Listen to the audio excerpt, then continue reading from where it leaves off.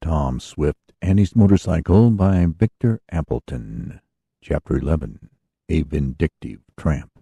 Though Tom's father had told him there was no necessity for any great speed, the young inventor could not resist the opportunity for pushing his machine to the limit. The road was a level one and in good condition, so the motorcycle fairly flew along. The day was pleasant, a warm sun shining overhead, and it was evident that early summer was crowding spring rather closely. "This is glorious!" exclaimed Tom aloud as he spun along. "I'm glad I persuaded Dad to let me take this trip. It was a great idea. Wish Ned Newton was along, though. He'd be company for me, but, as Ned would say, there are two good reasons why he can't come. One is he has to work in the bank, and the other is that he has no motorcycle." Tom swept past house after house along the road, heading in the opposite direction from that in which lay the town of Shopton and the city of Mansburg. For several miles Tom's route would lie through a country district. The first large town he would reach would be Centerford. He planned to get lunch there, and he had brought a few sandwiches with him to eat along the road in case he became hungry before he reached the place. "I hope the package containing the model doesn't jar off," mused the lad as he reached behind to make sure that the precious bundle was safe. "Dad would be in a bad way if that should disappear, and the papers, too." He put his hand to his inner pocket to feel that they were secure. Coming to a little downgrade, Tom shut off some of the power. The new levers he had arranged to control the gasoline and spark, working well. "I think I'll take the old wood road and pass through Pompville," Tom decided after covering another mile or two. He was approaching a division in the highway. "It's a bit sandy," he went on, "and the going will be heavy, but it will be a good chance to test my machine. Besides, I'll save 5 miles, and while I don't have to hurry, I may need time on the other end. I'd rather arrive in Albany a little before dusk than after dark. I can deliver the model and papers and have a good night's sleep before starting back. So the old wood road it will be." The wood road, as Tom called it, was a seldom used highway which originally was laid out for just what the name indicated, to bring wood from the forest. With the disappearance of most of the trees, the road became more used for ordinary traffic between the towns of Pompville and Edgefield.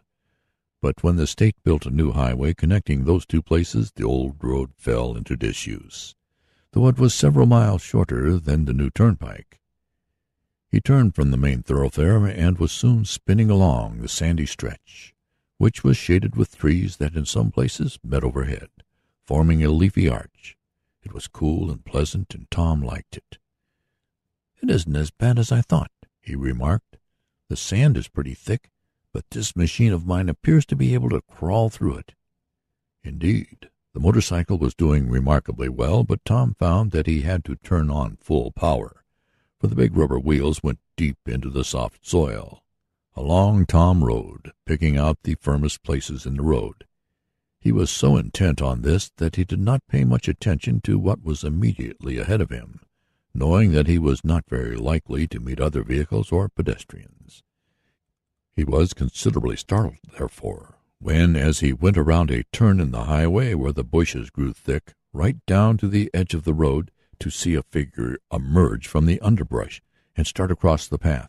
So quickly did the man appear that Tom was almost upon him in an instant, and even though the young inventor shut off the power and applied the brake, the front wheel hit the man and knocked him down. "What's the matter with you? What are you trying to do? Kill me? Why don't you ring a bell or blow a horn when you're coming?" The man had sprung up from the soft sand where the wheel from the motorcycle had sent him and faced Tom angrily. Then the rider, who had quickly dismounted, saw that his victim was a ragged tramp. "I'm sorry," began Tom. "You came out of the bushes so quickly that I didn't have a chance to warn you. Did I hurt you much?" "Well, yous might have. 'Tain't your fault that yous didn't," and the tramp began to brush the dirt from his ragged coat. Tom was instantly struck by a curious fact. The tramp, in his second remarks, used language more in keeping with his character, whereas in his first surprise and anger he had talked much as any other person would. "Yo's fellows ain't got no right ride dem machines like lightning across de roads." The ragged chap went on, and he still clung to the use of words and expressions current among his fraternity. Tom wondered at it, and then, ascribing the use of the better language to the fright caused by being hit by the machine, the lad thought no more about it at the time. There was occasion, however, when he attached more meaning to it. "I'm very sorry," went on Tom. "I'm sure I didn't mean to. You see, I was going quite slowly and—" "You called that slow when you's hit me and knocked me down?" demanded the tramp. "I'd oughter have yours arrested, that's what, and I would if there was a cop handy."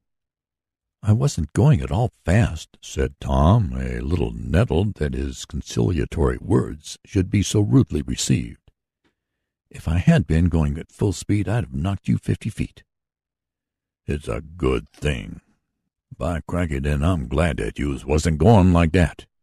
And the tramp seemed somewhat confused. This time Tom looked at him more closely, for the change in his language had been very plain. The fellow seemed uneasy, and turned his face away. As he did so, Tom caught a glimpse of what he was sure was a false beard. It was altogether too well kept a beard to be a natural one for such a dirty tramp as this one appeared to be. "That fellow's disguised," Tom thought. "He's playing a part. I wonder if I'd better take chances and spring it on him that I'm on to his game." Then the ragged man spoke again.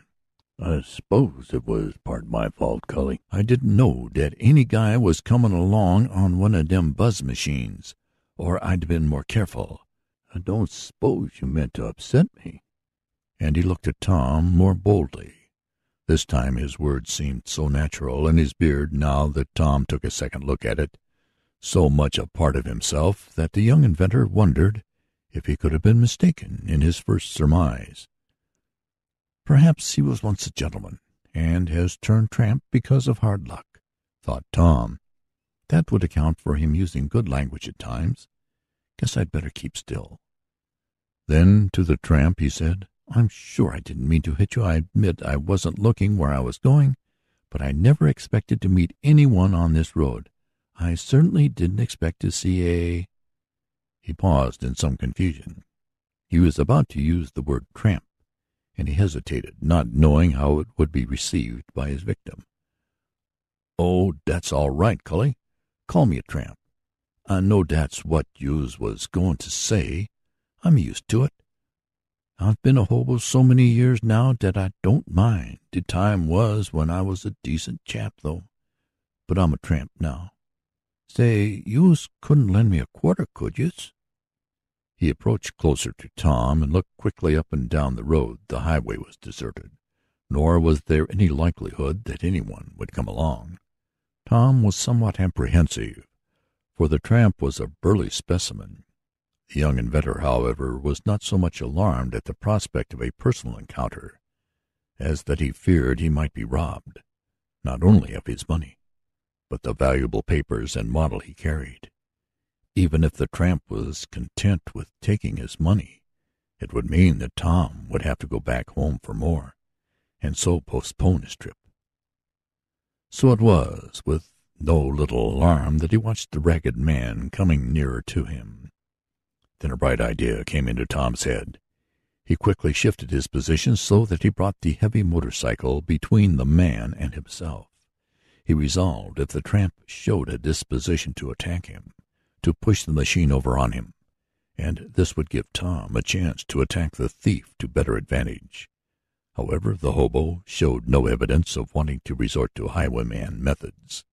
He paused a short distance from the machine and said admiringly, "That's a pretty shebang youse has." "Yes, it's very fair," admitted Tom, who was not yet breathing easily. "Can youse go far on it?" 200 miles a day, easily." "For cat's sake! And I can't make that riding on de blind baggage, but that's 'cause I gets put off so much. But say, is youse going to let me have that quarter? I need it, honest I do. I ain't had none to eat in 2 days." The man's tone was whining. Surely he seemed like a genuine tramp, and Tom felt a little sorry for him. Besides, he felt that he owed him something for the unceremonious manner in which he had knocked the fellow down. Tom reached his hand in his pocket for some change, taking care to keep the machine between himself and the tramp. "Are you going far on that rigamajig?" went on the man as he looked carefully over the motorcycle. "To Albany," answered Tom, and the moment the words were out of his mouth he wished he could recall them. All his suspicions regarding the tramp came back to him, but the ragged chap appeared to attach no significance to them. "Albany, that's in Jersey, ain't it?" he asked. "No, it's in New York," replied Tom, and then, to change the subject, he pulled out a $half and handed it to the man. As he did so, Tom noticed that the tramp had tattooed on the little finger of his left hand a blue ring. "That's the stuff. Youse is a regular millionaire, youse is," exclaimed the tramp, and his manner seemed in earnest. "I'll remember youse, I will. What's your name, anyhow, cully?" "Tom Swift," replied our hero, and again he wished he had not told. This time he was sure the tramp started and glanced at him quickly, but perhaps it was only his imagination. "Tom Swift," repeated the man musingly, and his tones were different from the whining ones in which he had asked for the money. Then, as if recollecting the part he was playing, he added, "I s'pose dey calls you dat because youse ride so quick on dat machine. But I'm certainly obliged to youse, Tom Swift, and I hopes youse get to Albany in Jersey in good time." He turned away, and Tom was beginning to breathe more easily when the ragged man, with a quick gesture, reached out and grabbed hold of the motorcycle. He gave it such a pull that it was nearly torn from Tom's grasp. The lad was so startled at the sudden exhibition of vindictiveness on the part of the tramp that he did not know what to do. Then, before he could recover himself, the tramp darted into the bushes.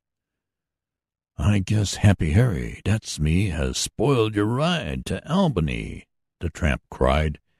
"Maybe next time youse won't run down poor fellers on de road." And with that the ragged man, shaking his fist at Tom, was lost to sight in the underbrush. "Well, if that isn't a queer end-up," mused Tom. "He must be crazy. I hope I don't meet you again, Happy Harry, or whatever your name is. Guess I'll get out of this neighborhood."